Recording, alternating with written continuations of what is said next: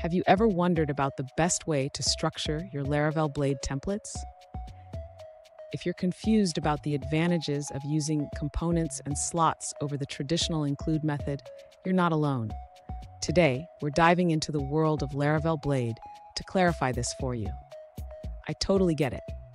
When you first encounter components and slots in Laravel, it can feel like just another layer of complexity. Many developers have asked the same question: what do these features really add?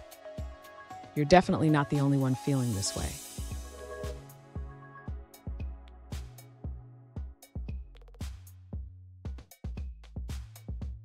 Let's take a closer look at the specific question at hand. One user, Chris, asked about the functionality of components and slots compared to the traditional include method. He provided examples of both methods using the same Blade template. Sound familiar? Let's explore this together. So, what exactly is the difference? Components and slots allow for more flexibility and reusability in your Blade templates. They help you create cleaner, more organized code, which is especially beneficial in larger applications. Let's break this down further. And stick around. By the end of this video, you'll not only understand the advantages of components and slots, but you'll also be equipped with practical examples to implement in your own projects. To understand the advantages of using components and slots in Laravel Blade, the user should first recognize that components encapsulate reusable logic and markup. This means that the user can create a component once and use it multiple times throughout their application. Next, the user should note that components allow for better organization of code.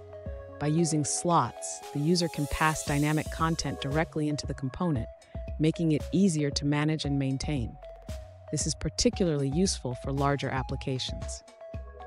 Additionally, the user should consider that components can have their own lifecycle methods, which means they can handle their own setup and teardown. This is not possible with the traditional include method, which simply pulls in a view.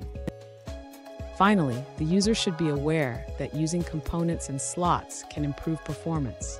Laravel optimizes the rendering of components, which can lead to faster page loads compared to using multiple includes.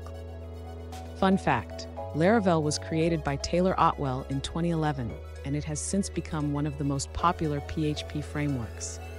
It's all about making development easier and more enjoyable. Now, let's look at the answers provided by other users. One user points out that a key advantage of using components is that they require a class. This means that for simple, reusable HTML parts, using add-include is often sufficient.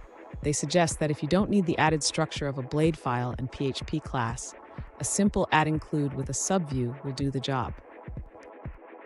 Here's a quick tip. When using components and slots, think about how you can structure your templates to maximize reusability.